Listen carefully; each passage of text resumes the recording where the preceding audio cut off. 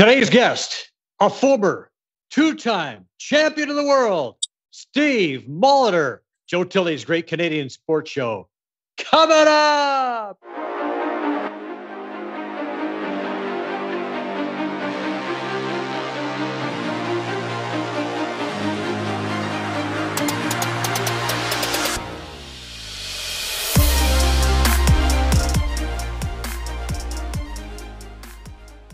Our guest today hails from Sarnia, Ontario.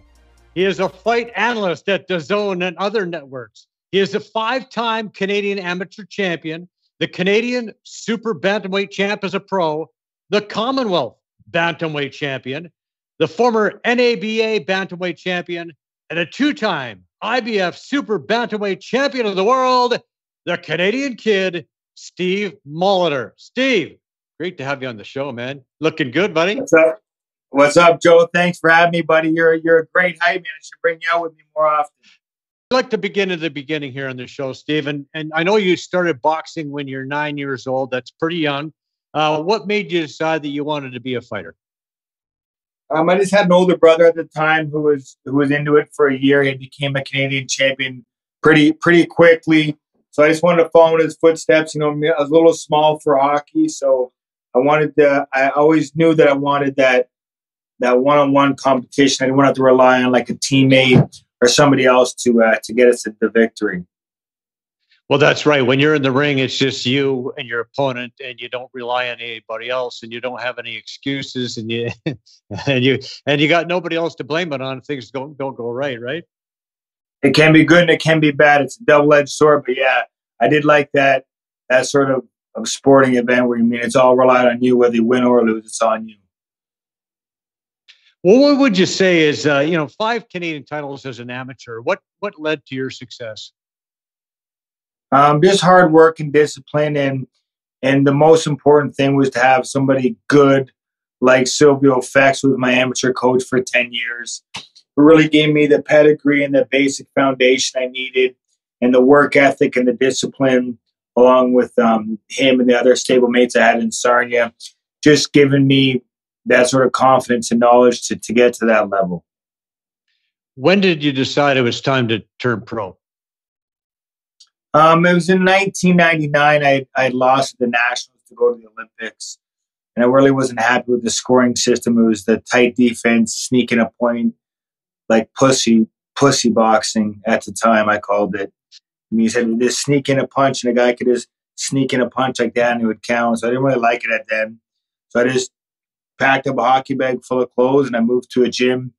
I lived in Adrian Tedeschi's gym for almost 3 years, and started my pro career out. Yeah, let's talk about that. Living in Adrian Tedeschi's gym. I mean, there were some lean years in the beginning. Let's face it. It's not as glamorous as some people seem to think, is it? People think that Stevie's a pro boxer now. Like, where's his Mercedes or where's his Escalade? Like, listen, there's no money in boxing, especially if you're going in there with no Olympic medal and you have no sort of backing. Like, you got to start at the very, very, very, very, very bottom, which I did. Like, Joe, I lived in the Adrian's gym for almost 3 years. I worked as a busboy at Casey. They worked at Mall part-time to help feed myself and survive. And I started at the bottom. I was traveling, Joe, you knew early on in my career. I went to Scotty Olsen's hometown. I went to Nikki Boo's hometown. I did a lot of traveling on the road. I wasn't, like I said, I didn't have a massive amateur pedigree, Olympic gold medal or Commonwealth gold medal. I had nothing. So I had to start from the bottom and work my way all the way to the top. Yeah, in that particular time, when you're coming up that time, there wasn't a real big pro boxing scene in Toronto or Ontario, for that matter.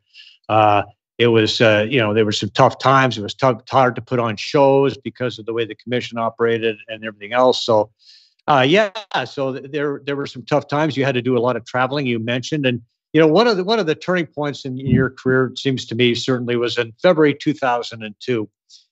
When you had to travel into Scotty the Bulldog's hometown of Edmonton and face the guy who was, a veteran guy, a former Olympian, and he'd fought for the world title. But this was a really one-sided fight.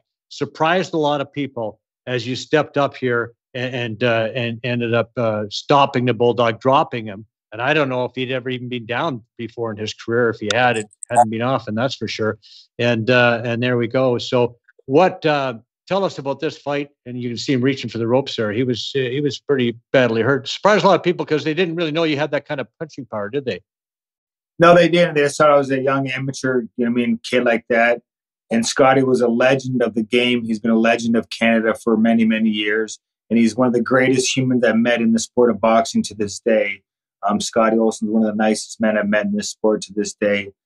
I was an up-and-coming, young, hungry kid. I was living at the gym at that time, training every day, 2-3 times a day, just to be a savage, to get myself out of the position I was in. Unfortunately for Scotty, he wasn't as active as he was in the prime of his career. He was at the tail end of his career, but regardless, he was still 11-0 in Edmonton at that time, me going in there. He had an opponent pull out 2.5 weeks prior to the fight that he's supposed to fight from Mexico. So Adrian at the time, really believed in me and knew that I'd been training nonstop while I was living at the gym. So we took the fight on 2.5 weeks' notice. And then we made our statement that, in Canada, that I was the best in that weight division at that time.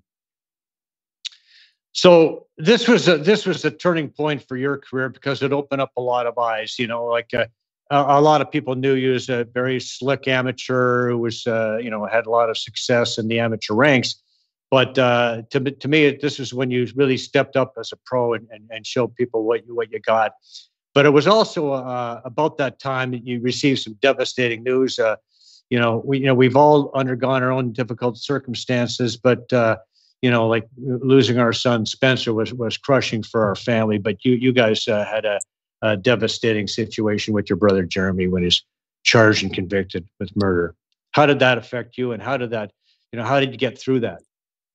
Obviously, it obviously devastated me, the city I grew up in, the family of the girl, my family. And for me at the time, I was living in Toronto, which is obviously 3 hours away from Sarnia. So I just really stuck my nose into training like an animal, and just focusing all my energy onto boxing and what I wanted to become. All the negative, all the positive, everything that came about from that situation, I just tried to use it as fuel to just, focus on my craft, work hard, stay disciplined, and achieve the goal that I wanted to achieve.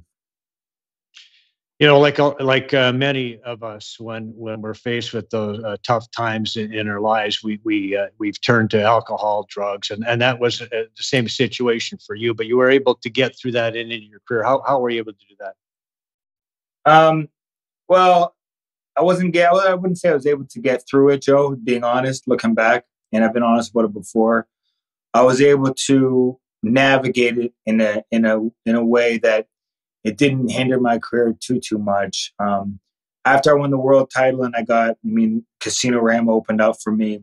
I knew I was going to fight here. I was going to fight here. I was going to have a break here.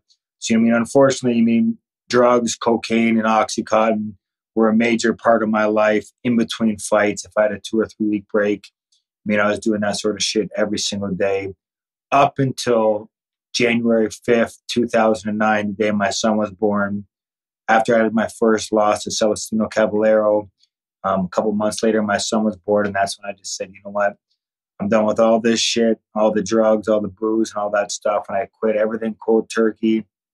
I've been clean and sober for 14 years now, and I couldn't feel better with myself. And that was one of my biggest victories was being sober and being off drugs. That was the biggest victory for me personally, was being clean off that stuff before my son came to this earth. Well, that's pretty awesome, Steve. As somebody who's been clean and sober for many years myself, I understand what that's all about. But I find it hard to believe that Steele's 14 years old already. Holy, yeah, he's amazing. I was going to 14, Joe. You didn't want to know what I was going to 14. Yeah, that's pretty awesome. But I want to talk about resume your career here. You continued to rack up some big wins. You talked about traveling in other people's backyard a lot. 2002 in September, you traveled across the pond to face Nicky Booth in his hometown of Brentwood, England. won that decision, claiming the Commonwealth title. Not easy to win in Booth's backyard, I would suspect. He had 4 fights that year, pretty busy times. Tell us about traveling into Brentwood. That was another kind of short notice. I think we had 3.5 weeks for that Nicky Booth fight. They had an opponent pull out, and Adrian, again, he was just confident in me. And after what had happened with my brother, and he's seen the shift in my mentality, and not that I didn't work out hard before, because I've always been a hard worker, but that whole ordeal just shifted me mentally, physically, in a direction that was only going to make me succeed in boxing, because that was my whole entire life. Every breath I took, every thought I had was only about boxing at that point. I didn't want to deal with the reality of my life at that point. So I just focused on boxing, just trained hard, and just wanted to just get done what I've dreamed about since I was 9 years old.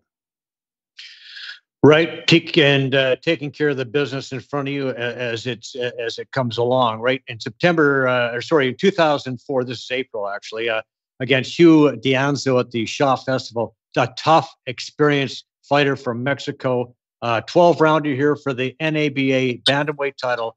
First time you got a chance to go that championship distance. What did you learn from those 12 rounds? Just to be patient. And it was a whole new experience going 12 rounds. And like you mentioned, Joe, Hugo Dianzo at that point, he had fought a lot of good fighters.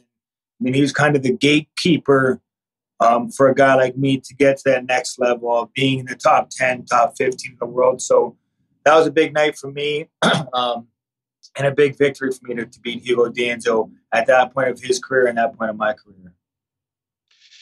At that point, and you talked about turning points in your career, and that was a time when it wasn't long after that when you decided to leave Adrian Titarescu and sign with Alan Tremblay, and of course hooking up with Chris Johnson. Tell us about how that came about.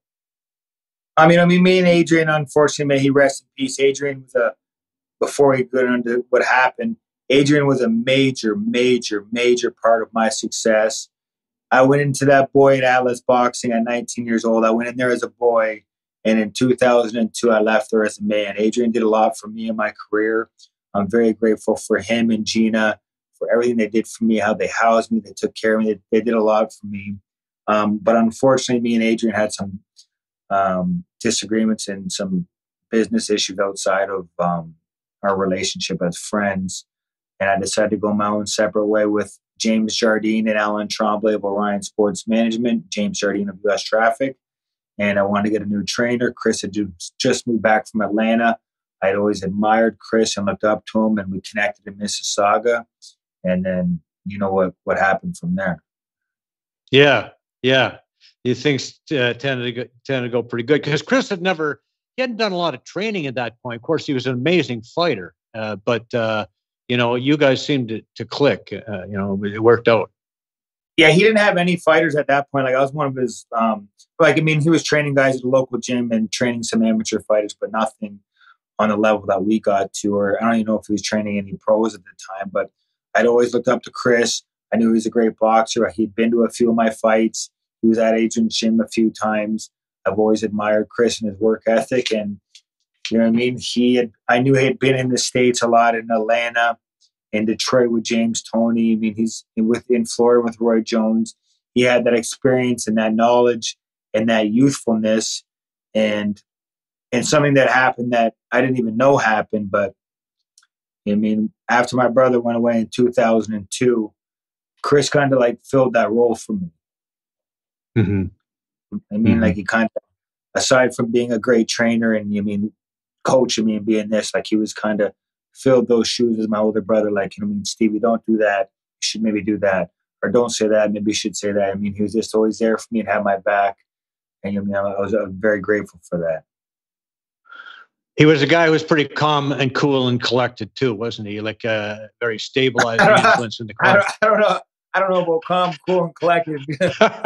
Chris is a character in his own, but he's a great man. He's a great trainer for me. We had a great 6-7 years together or not even 6. We had great 5 or 6 years where we we did what we wanted to do. We accomplished my dream and our goals. We had a great time doing it. Me and Chris had a lot of fun. We did a lot of great things together, and I mean, it's history in the making, or history in the books. Right. He said at one point, he said, you weren't necessarily the great best skill wise, but your will to win was off the charts. How do you feel about that assessment? 100%. Even growing up as an amateur, I was no standout. I mean, there wasn't no promoters knocking down my doors, or I mean, I wasn't a standout. Um, but my mentality to just outwork every and anybody ever, always, every time. No one ever outworked me. No one ever outran me. No one ever did anything more than me. I just outworked everyone. And I knew that, and I didn't know for sure, but I was just hoping that all this hard work would pay off. And I just never let anyone ever, ever, ever, ever outwork me. Well, that work ethic was huge for you, obviously, and being prepared at all times was great. And then, of course, you got the opportunity, the big one. And once again, you're the road warrior. Here's a tough test. November 10th, 2006, you're off to Hartlepool, England to face Michael Hunter. Both of you guys were undefeated. Raucous crowd. Of course, they expected their man to win here, but you would knock him out in the 5th round. Tell me about this fight and what it was like to go to Hartlepool, England to face Michael Hunter. Well, Joe, I'm not sure if you know the exact details, but it was about 2.5 months prior to that fight in England. I was supposed to fight for the vacant IBF world title versus Gabula Babaza in South Johannesburg, South Africa. I was in there, made the weight. We had the media week, the press week. 2 days before the fight, the promoter came to me and said, "There's no fight." Babaza had failed his blood work. He had HIV, so I had to. And I was in good shape for that fight. Obviously, it was going to be my first pro title fight, so I had to come down from that not happening to this being scheduled in November. So I had to get right back in the gym, and my mentality and hunger was just as strong. But I knew the crowd in Hartlepool. I've been to England before. The way they support their fighters is just crazy. So I knew mentally I had to be just as much ready as I was physically to deal with that sort of atmosphere and that sort of pressure. You can see your reaction there. That's pretty awesome. I mean, you claimed the vacant IBF bantamweight championship of the world. It was or the super bantamweight, I guess it was. What did you feel like? What was it like when they announced your name as the winner? Raise your hand. Tell us about that moment. What was that like? Just relief. You know what I mean? I'm very hard on myself, and I work very hard, and I feel like I put a lot of pressure on myself, and I wanted to please everyone as well who helped me along the way. My mother, my father, my family, my friends, my supporters, the Adrian Tita Rescues of the world. I mean, the work that Chris had put in, the financial support that James Jardine and U.S. Traffic had given me, support from Alan Tremblay, and just all my family and friends. And then, but most importantly, just for myself, it's something since I was 9 years old that I'd given my life to. I missed a lot of stuff growing up as a kid. I missed parties, school trips. I missed a lot. I missed everything in my life. My whole life was just boxing. So for once in my life, I was happy for myself that I did what I wanted to do, and I worked hard for it, and I got it. Well, certainly a long way from living above the gym at Atlas Boxing. Yeah. Yeah, no question about that. So now you come back home and you finally get a chance to fight at home. You get a chance to defend your title 5 times, all at home, with the Rumble at Ramba, which became the Steve Molitor show. And what was it like to have your own series? I loved it. And hats off to Alan Tremblay, more so than anybody. He had all the connections with Phil King of TSN. He went to the casino and presented this to them. He made it all happen. Yes, I was a product, but there's a lot of behind-the-scenes work that Alan Tremblay did. But it was so great to finally be at home, defending a world title, fighting for a world title in front of my family and friends. I mean, that was the icing on the cake. Winning the world title in Hartlepool was my dream come true. But the fight, like you see there in front of all my family and friends, my father ringside, I mean, it was the ultimate. This is something that I'll have forever. My kids will be able to see forever. I mean, to me, this is I mean, my life's complete. This is this is your second title defense against Foss on 3K Battery. A rugged veteran from Thailand who had 70 fights. He had won 13 straight at this point after losing to some guy named Manny Pacquiao. Well, you'd already, your first title fight was a win over Taklane and Dovu with a TKO win. But what do you remember about this fight, your second title defense? This guy was tough as fuck. I ain't gonna lie. He was so tough. And I knew at the weigh-ins when I saw his hands, like, this guy's gonna be a tough night. He had thick calves like Manny Pacquiao. I knew he was gonna hit hard. But I still knew I was gonna win. I kind of went in there with a little bit of a careless mentality where I wanted to, after knocking out Michael Hunter and knocking out Logo, I wanted to knock this guy out so bad that I looked for it. I hunted for it. I went for it. And I didn't fight good. I didn't fight the slick Steve Molitor that everyone had knew or was accustomed to at that point. I tried to sit there and bang him out and knock him out to impress the crowd, to impress my people. It wasn't my greatest performance, Joe, but I still got the W. But hats off to that dude because he was tough as nails. I hit him with everything, and he took it. Were you starting to think that perhaps at this point you were a bit of a KO artist? Did that enter your mind? I'm not a KO artist, but I just love getting the knockout. I just love the feeling of getting the knockout, not leaving it into the judges' hands. I never thought I was some crazy knockout artist guy. Like, you know what I mean? Like, I didn't believe I was a killer knockout guy. I've always been a guy who will systematically break you down to the head, to the body, break you down mentally, make you miss, make you pay, and just take you out. But in that fight there, I was searching for a one-shot KO, which, it didn't favor me. And ultimately, I didn't fight my best fight that night, but still got the W. But there would be some more KOs. It was a unanimous decision over Ricardo Castillo, Fernando Beltran, another unanimous decision at Rama. Then your fifth straight title defense was against Cafrino Dario Lobardo. This guy's from Argentina. He was 18-0 heading in, but you stopped him in the 10th round. At that point, you're 28-0. Tell us about where you're at in this point in your career. Well, this was my first fight without Chris Johnson. Me and Chris had a falling out. Well, Chris and Alan actually had the falling out. And for me to continue my rumble at Rama, they said Chris couldn't be a part of my team. So I moved to Montreal. I started training with Stéphane LaRouche, who's a world-renowned trainer.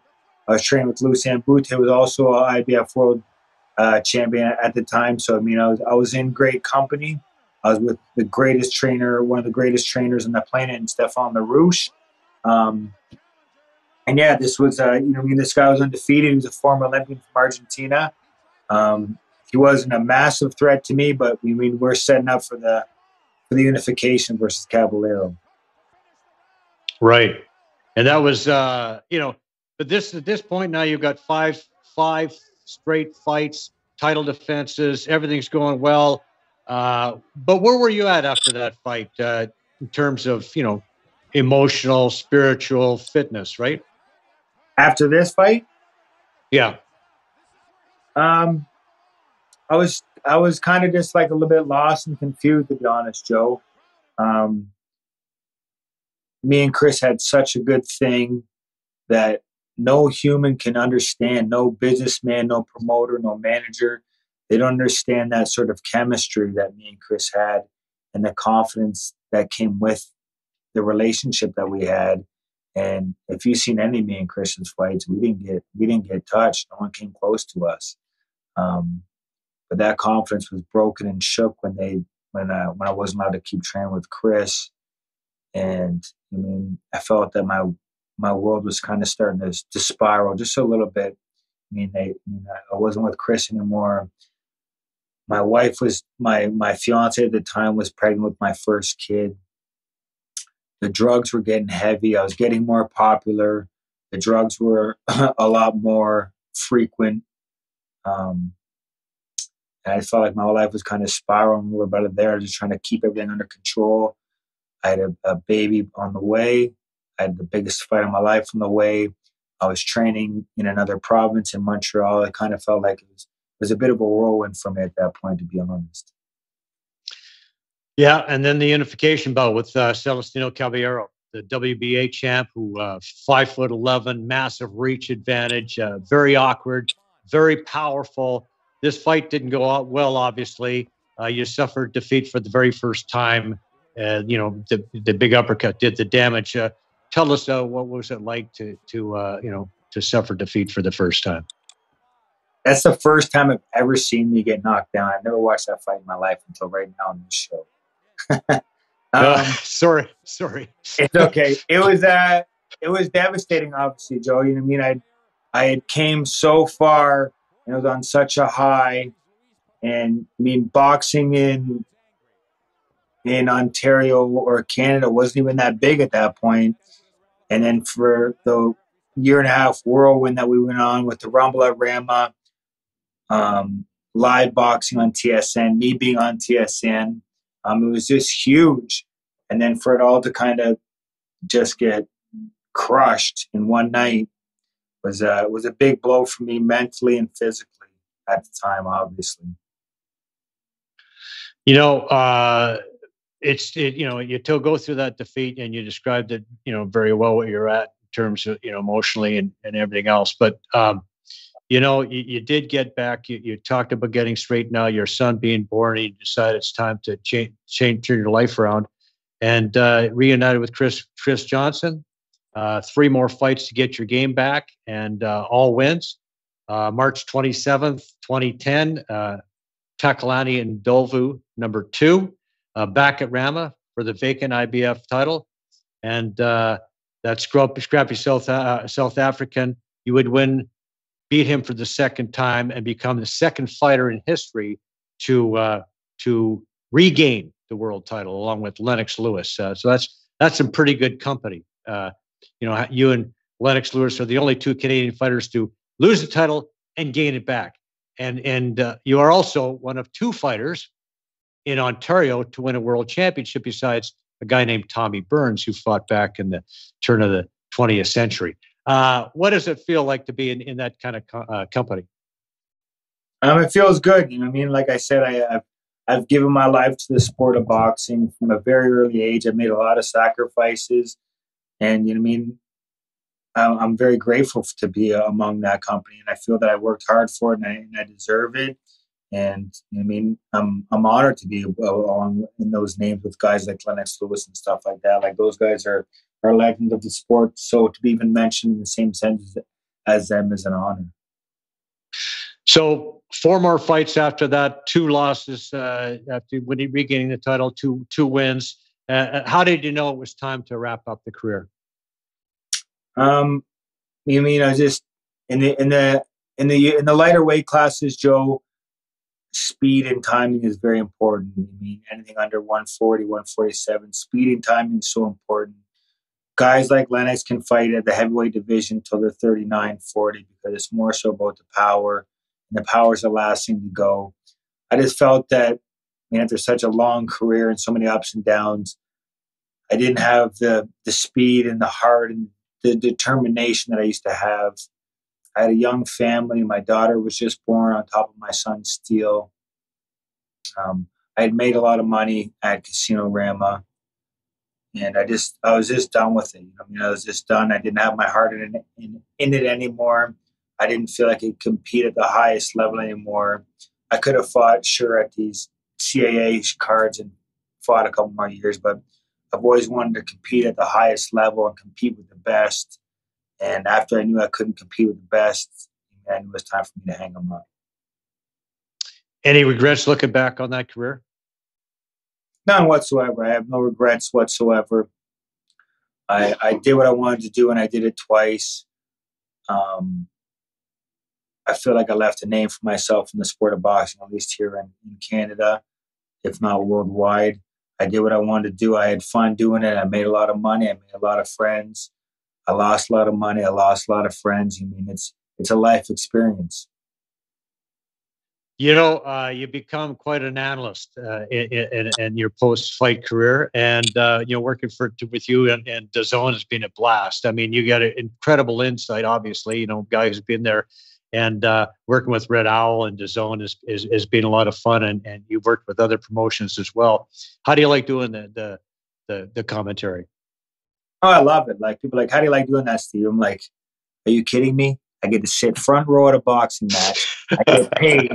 I get to dress fly, and I get to speak because obviously I like to talk about boxing. So, I mean, to work events like Lee Baxter, who's one of the best promoters in the country, Three Lions. I mean, those are quality cards, quality fights. Same with Red Owl.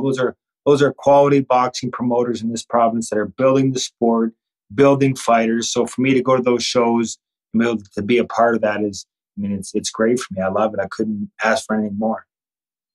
Well, let's talk about some of the fighters we've had a chance to see at these shows. Let's first of all, Zolt Durrani. We saw him with an impressive win last May at the Red Owl show. Zolt has some serious pop, does he not?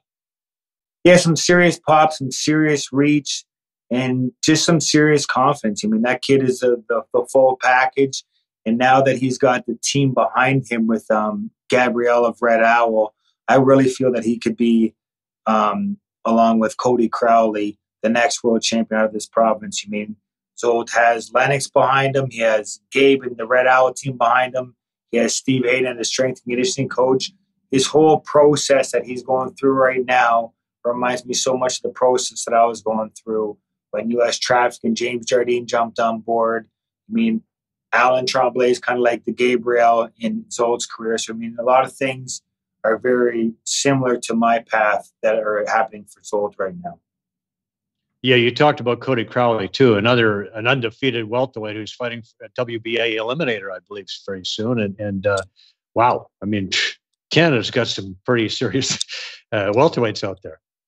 We got a lot of talent, and even as speaking of welterweights, obviously, my boy Sammy Vargas, another road warrior who was with me side by side training every day. And I mean, for a guy who had 17 amateur fights, for him to fight the likes of Danny Swift, to drop Amir Khan, it just goes to show that, I mean, back in our era, I mean, the hard work was put in, and I mean, it paid off on fight nights. I mean, these guys today, I feel a lot of these kids today are so worried about making their fucking social media videos that they're not training as hard as they should. And the level is kind of dropping a bit.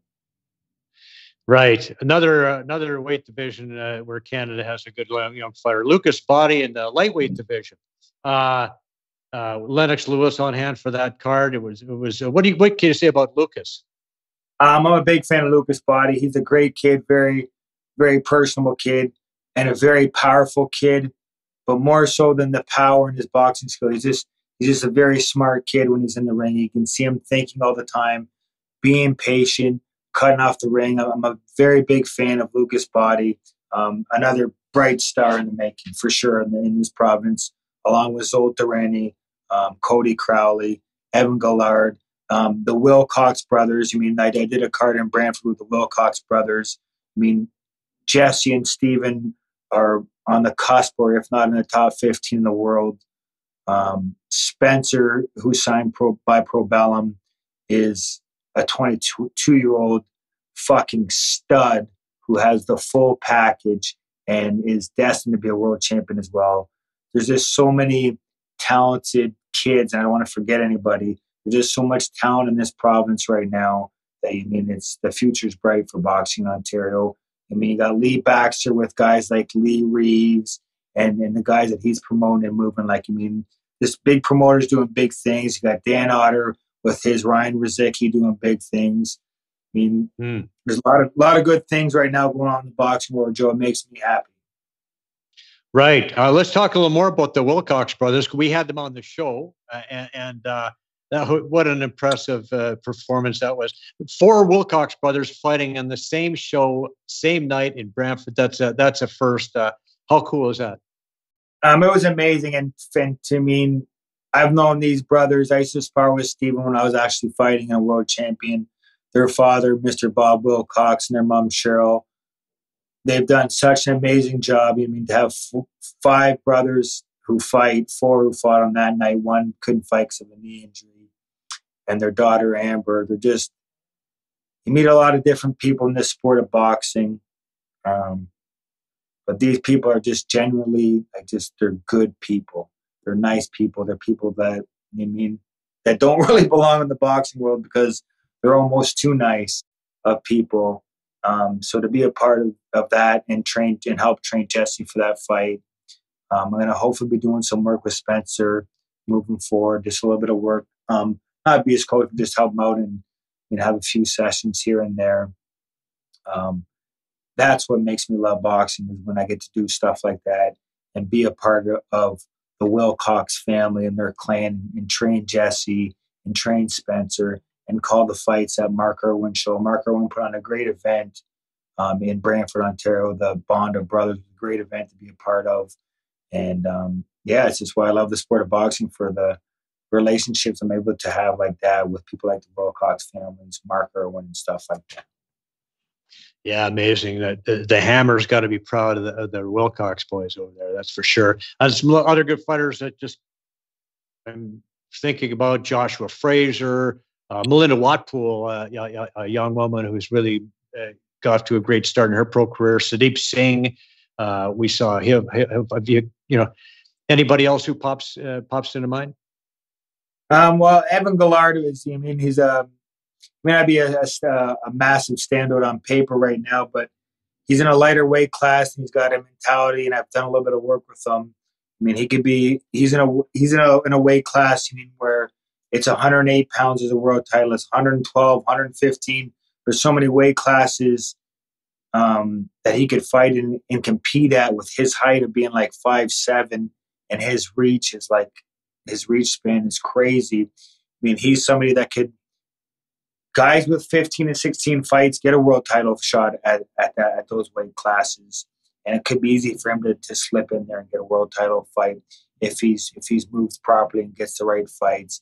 And like you said, Lucas Bahati, I'm a massive fan. Zol Durrani, obviously, he was my babysitter for my kid when I was fighting at Casino Rama, so I'm a massive fan of Zol Durrani. Cody Crowley, another stud. There's just so much talent. I hope I'm not forgetting anybody. Obviously, I've mentioned the Wilcox boys. Everyone I just want to see just reach the peak and become world champion. I want everyone to do it that's trying to do it. Well, I tell you, a lot of folks in Oshawa will be happy if Evan Gillard gets a chance at that world title. I can tell you that. I want to talk about Tank Davis. What did you think of his most recent fight against Hector Garcia? Would you consider Tank among the, is he in the pound for pound conversation? He's definitely, he's obviously definitely in the conversation. I just think he needs the Ryan Garcia fight that's going to happen April 15th. I think that'll really catapult him and put an end to any questions that people have about Tank Davis once he gets through Ryan Garcia, which I think he will get through Ryan Garcia. I think Ryan Garcia is very fast and very good, but I think his chin is questionable. And I think Tank Davis has that power to just turn his lights out. When Ryan Garcia got dropped by Luke Campbell, he didn't get hit with an overly powerful shot, and he went down very hard. I just think Tank's going to be too much for Garcia. Ever seen a lightweight with that kind of power? I've never seen him in person, but even when he knocked out Rolly Ramiro, I mean, he just hit so hard. It's just so much power. And I think Ryan Garcia is a great fighter. Do not get me wrong. He's very fast and very good. But I think that he makes a lot of careless, reckless mistakes. I mean, when he jumps in, and even when he jumped in or jumped back with his hands back against Luke Campbell, I mean, his hands are down here. And at that level, it's going to be, you can't be making mistakes like that. You can't be coming in or pulling back with your hands down with a guy like Tank Davis, because Tank Davis, one shot and the show's over, the night's over. Right. The left hand, the uppercut, he can hit you with a lot of different punches. Anything. For sure. Well, listen, I want anybody. I just want to thank you for being on the show. This has been an absolute pleasure. And having the Canadian kid. I asked you before we came on how the golf game is. I know with a couple of kids doing this, that, and the other thing, it's pretty hard to play golf. But I'll get you out this summer for sure. All right, Joe, for sure. And we'll be calling some more Red Owl events. And it's always good to have you around, buddy. Thank you for everything, brother. All right. Thanks, Stevie. All right. The Canadian kid, ladies and gentlemen, Steve Molitor. We'll have more sports when we come back. Addiction Rehab Toronto, Toronto's #1 alcohol and drug treatment center, saving lives, reuniting families. The only treatment center in the province to offer medical detox, treatment, sober living, and lifetime aftercare all in one place. Our unique and specialized programs are designed to equip our clients with the tools to successfully lead a life of dignity, respect, and purpose. Let us help save your life or your loved one's life. Call today for more information or to facilitate an intervention. 1-855-787-2424 or visit addictionrehabtoronto.ca. Joe Tilley Sports is brought to you by COSA, Central Ontario Standardbred Association, providing a united voice for harness horse people racing at Ontario tracks. Check out your benefits today at COSAonline.com and check out COSA TV on Facebook and YouTube for all the latest harness news and live action updates. Live racing year-round. Go to HPIBet.com for all your wagering options. Become a member today and your first bet is free. That's HPIBet.com. Visit moregolf.ca. You'll find everything a golfer could need, from balls, gloves, clubs, custom fitting opportunities, training gear, valuable accessories, and some great deals. Looking for that perfect gift idea for the golfer in your life? Go to moregolf.ca today.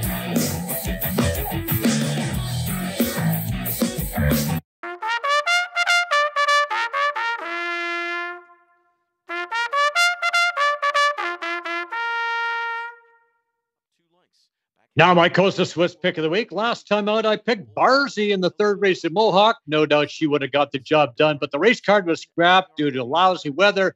Much better conditions the following night for the $30,000 preferred pace. Need to Breathe with Travis Cullen driving for trainer Jody Cullen.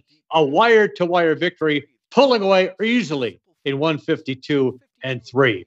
Well, this week, let's try this again.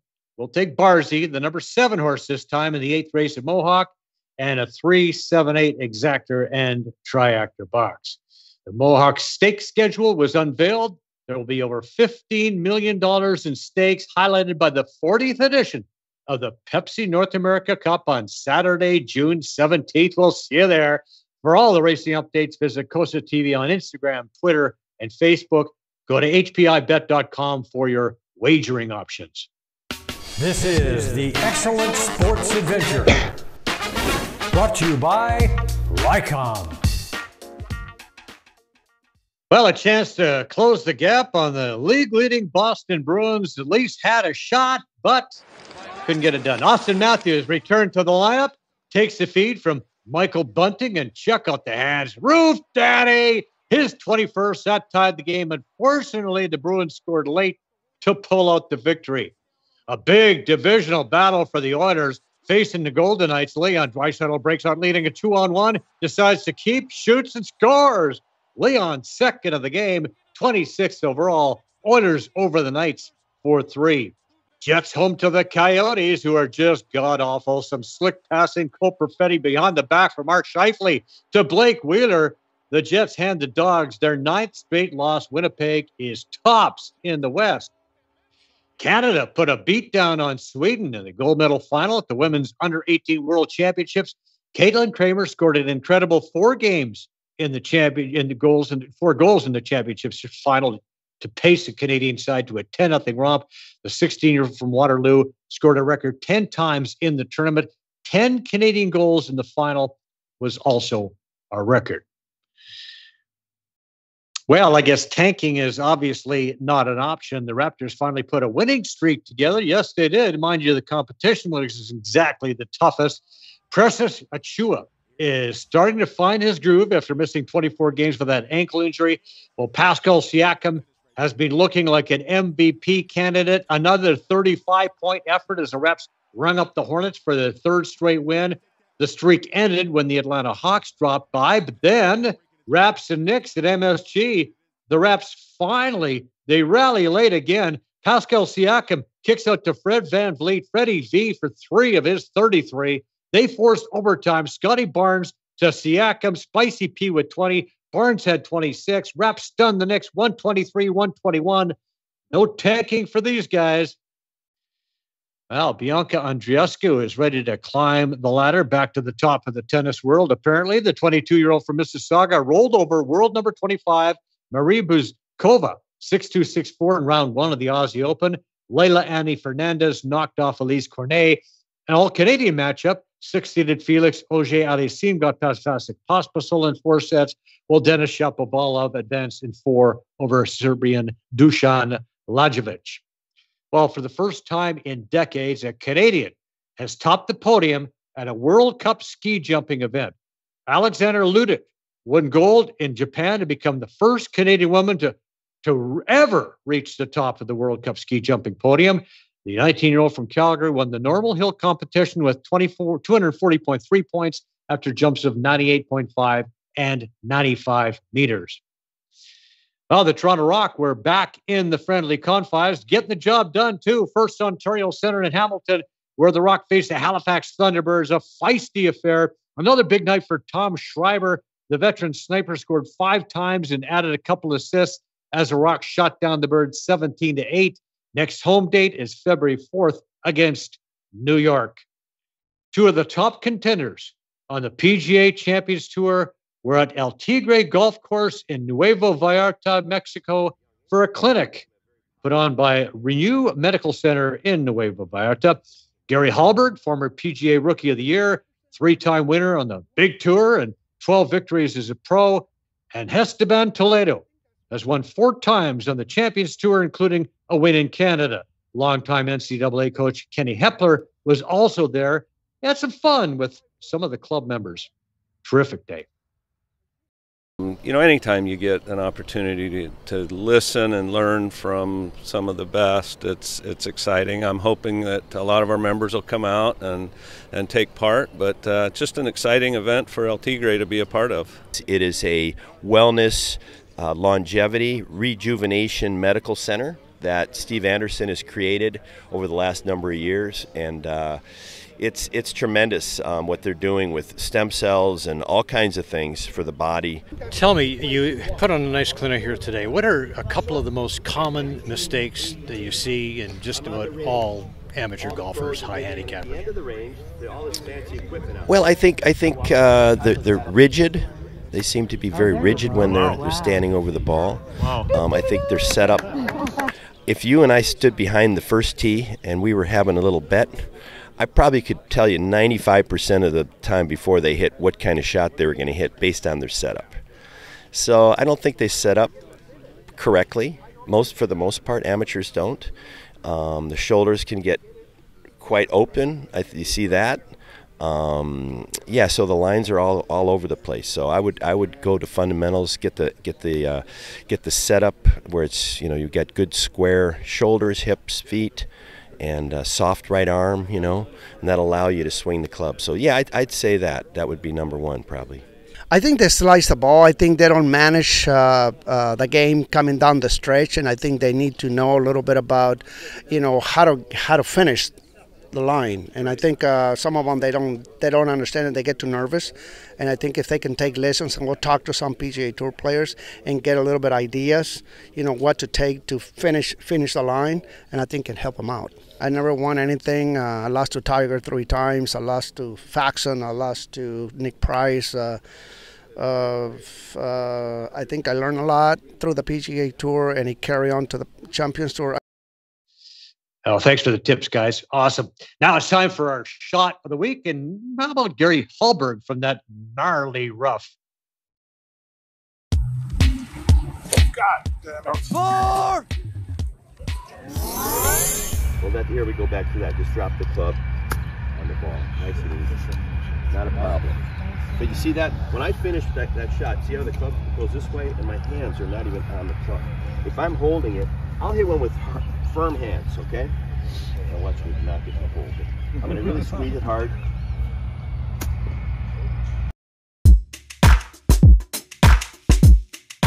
Today's environmental tip: avoid using bottled water. Yes, the process of manufacturing water bottles contributes to water shortages. It takes more water to produce a plastic water bottle than there is water inside the bottle. Transporting bottled water creates more greenhouse gases. It takes over 1,000 years for plastic water bottles to decompose, and the process leaks harmful chemicals into the soil. Rycom, passionate people who turn complicated business problems into simplified technology solutions for public and private sector real estate, properties, portfolios, and enterprise customers. Optimize and future-proof smart buildings from the ground up. The latest in fault locating, base building network design, managed services, cybersecurity, data analytics. Our fault detection will support all smart strategies, define projected outcomes for capital planning, and reduce environmental impact. Rycom, smart protection solutions. At Rycom, we're building a path to a smart and environmentally friendly future. Folks who make this show possible. These are friends, trusted business associates, and all-around great folks. We highly recommend them all, and thank you for your support of Canadian and local sports. A reminder, the show is available on iTunes, Spotify, Breaker, Radio Public, Google Podcasts, Pocket Casts, as well as the Spanglish Network, Zingo TV, and Buzz TV Live. Also, you really want to check out our YouTube channel. There are past shows available, weekly sportscasts there, all kinds of cool segments. Like and subscribe. It's absolutely free. We want to thank Steve Molitor, the Canadian Kid, for being in the program. It was great to have him on. We want to thank you for watching. We'll see you next time. Joe Tilley's Great Canadian Sports Show is brought to you by... Do you want to buy or sell a home? Could 31 years of real estate experience help you? Why not speak to an amazing team that loves to overpromise and over-deliver? Aldo has a tremendous team of experts on staff. They are committed to making your next real estate transaction smooth and comfortable. Call 416-GET-ALDO or visit getaldo.com. Brian Gribben Insurance Planning, helping you solidify your financial future. At BGIP, what we do that's unique in the marketplace is we show people how to spend and enjoy their money in their early years of retirement without the fear of running out. Also, we're able to do this without you having to change financial advisors.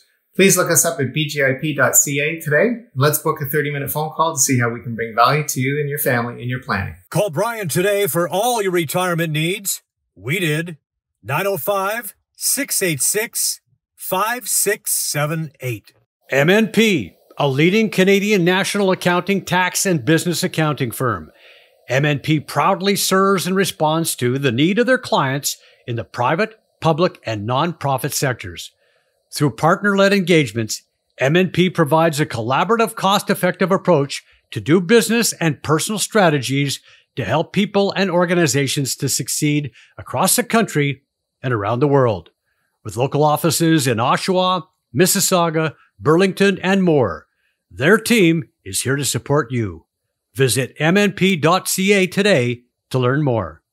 Guests on Joe Tilley Sports receive a gift certificate from Classica Imports. Top-of-the-line imported men's clothing. Check out the Classica Essential Collection now. Go to shopclassica.com.